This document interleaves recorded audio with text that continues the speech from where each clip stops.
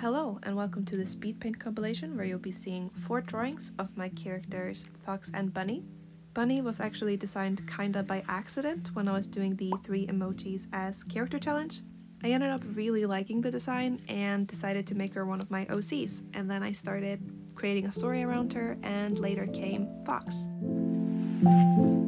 So their story or their lore is actually pretty bad and not really finished, but they're supposed to be these kind of assassins that wear animal masks to hide their identity.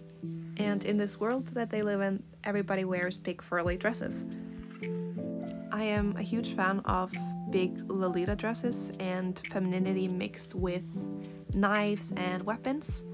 So the story is mostly just an afterthought or an excuse for me to draw a lot of pretty dresses and girls with knives.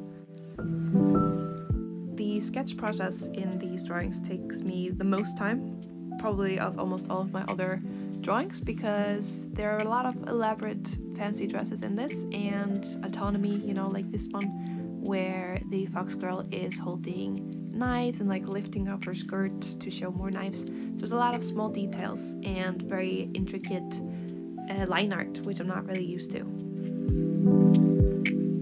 I really want to make more of these characters because I really like the aesthetics. So I'm thinking about maybe making a bear and a deer in the future, and maybe making this into Assassin School for Girls or something, I don't know. Sounds a little bit dumb, but I think it's fun.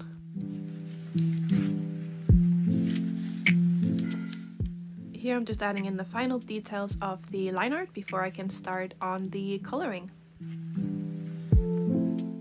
Here I start testing out some colors before I start the coloring process. I start with a lighter palette, but then I decide to make it a bit darker to fit her more as a person. Fox is the more calm of the two. She's very focused, calculated, and smart.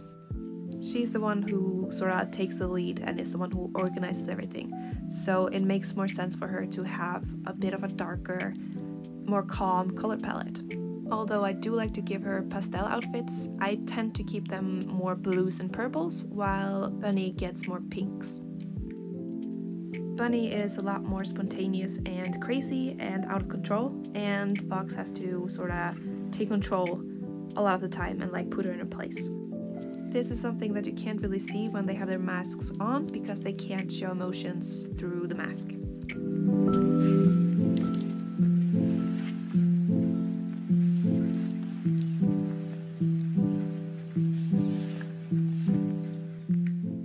Here I'm drawing in the eyes and deciding which direction she's supposed to be looking in. Then I finish them up and color in a purple square in the background, and then I'm pretty much done. Here is the final result. I think she is super cute and I love her very much. On to the next drawing. The next drawing is of both Fox and Bunny, so you get to see a little bit more of their dynamic. Here I wanted to draw Fox and Bunny in like a really deep and dramatic hug, and I also wanted to take off Fox's mask so you could see her hair and the back of her head, which I decided to change later. As you can see here I start drawing in her fox mask. I just wasn't really ready to reveal her face or design her face without the mask, and I still have not drawn her without the mask. But I have drawn Bunny without it, and that is actually in the next drawing after this one.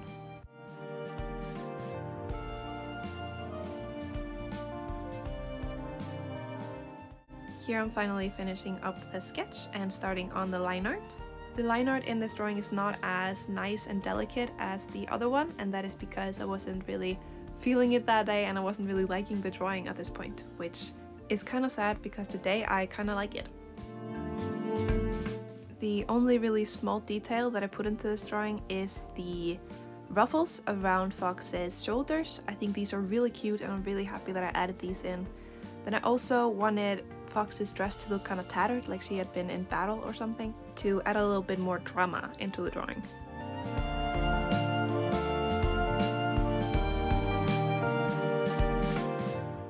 From the very beginning of this drawing I have had a vision. I wanted to make very dramatic lighting, like somebody's opening a door and seeing the scene or something like that, and it is dark in the room and the light is like hitting their faces. So I decided to first sketch or like color in the outfits like I normally would, and then later put in that dramatic lighting.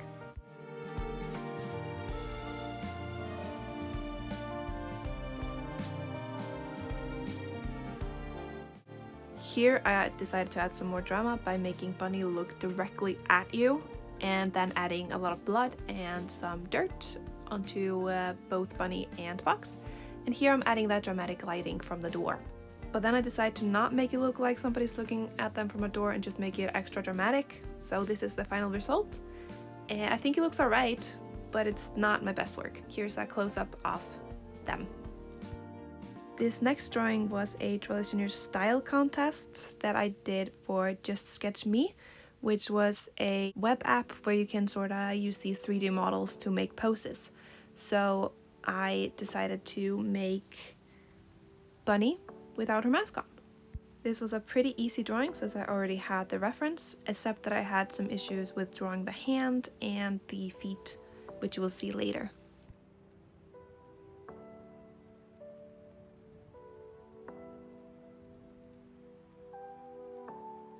Here I end up just trying to trace the legs, which I do change later to make them look more like my style, and then I add the bunny mask right next to her hand and draw in her outfit. In the beginning I decided to try to give her that Lolita fashion with like this very big kind of skirt, but it wasn't really working out very well, and it's really hard to make all these ruffles and all this detail while she's sitting down. So in the end I just ended up giving her a very simple thin skirt. Not gonna lie, I also struggled a lot with her top. It was always turning out a little bit too elegant for her, and she is a very messy character. So I end up trying to reflect that a little bit more by giving a more youthful outfit.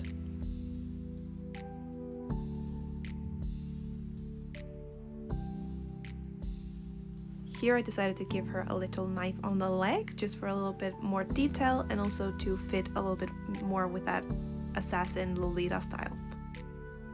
Here I'm drawing Bunny's face for the very first time, and I didn't really have a very clear idea of what I wanted to do with her. I just knew that I wanted her to have short eyebrows and that she was supposed to look youthful yet mischievous at the same time. At first I thought I would give her bunny teeth because she is a bunny, but in the end I thought fangs would look a lot better on her because she's more of a wolf in her personality than a rabbit. I also thought a more of a homemade haircut would fit her a lot better, and then I also gave her a knife in her hand for more of those assassin vibes.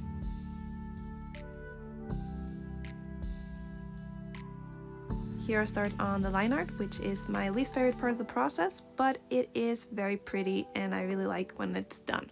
I just don't like making it.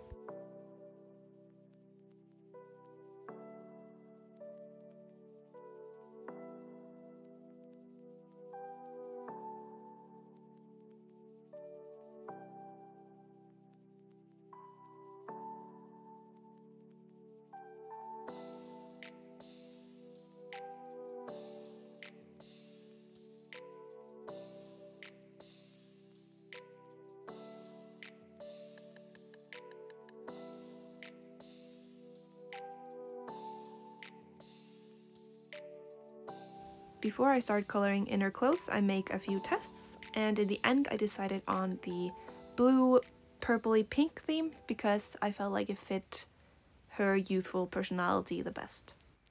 I start by putting in all the colors before I start shading, and then I decide to start by shading the face, which is my favorite part. I also decide to give her some dark circles under her eyes to make her look a little bit more crazy, and I also added some piercings because I thought that would fit her personality very well.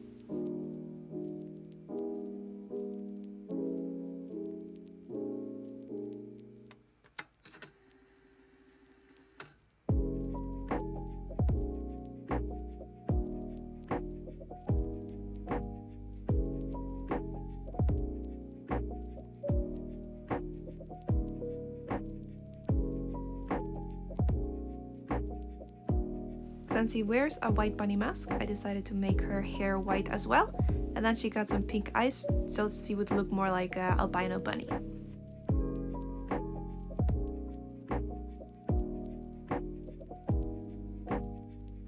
Here I'm adding in some cute little details just to make the drawing look a little bit more finished, and mostly just plants and cute little decor.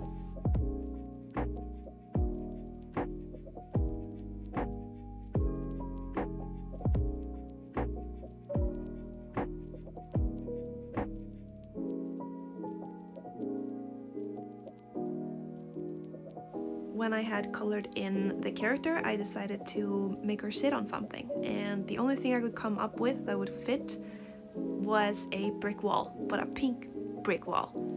So that's what I did.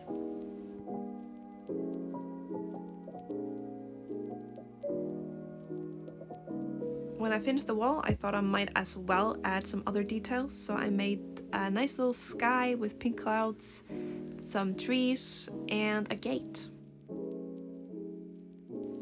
In the end, I'm not really sure if I like all the extra details, but here is the final drawing. I think she is really cute.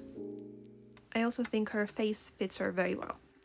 The last drawing is another drawing of Fox, and kind of bunny as well, but not really. The idea behind this one was that Fox would be holding a platter. She would be like a 50s diner sort of thing, and she would be holding a platter with Bunny's head on it.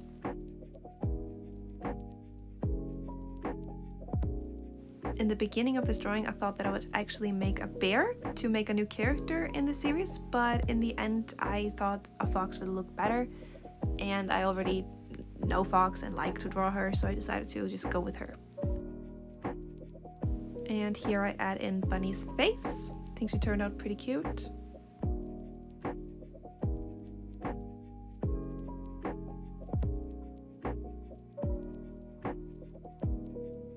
So far, I think this drawing has the least complicated sketch and least complicated drawing. It doesn't have as many details, and it's not really Lolita anymore. It's more of a 50s diner thing. So it was a lot easier to make and took me a lot less time.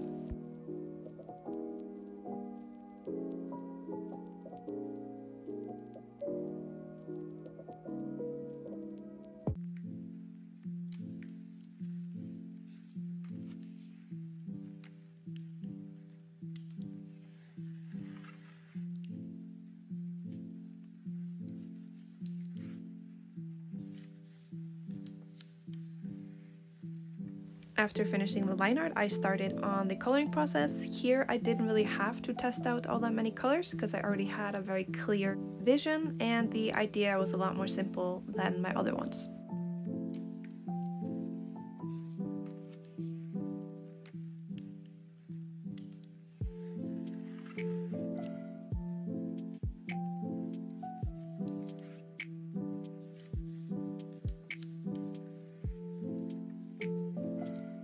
I wasn't really sure what direction I should go with the head, if I should make like pink blood, but in the end I decided that I should maybe not do that because it was a little weird, and also it's a mask, so it didn't really make any sense. And then in the background I made a cute little fox and bunny pattern. Here is the final result. I think she's really cute. And here's a close-up of how it would look like if it had the blood. I have also made one more drawing of Fox and Bunny, and that is this one right here. I do not have it in the video because I've lost the footage on my old iPad. I think this one is definitely my favorite one, so I'm really sad to not be able to show it. And that was it for today's video. Thank you so much for watching, and I'll see you again next week. Goodbye.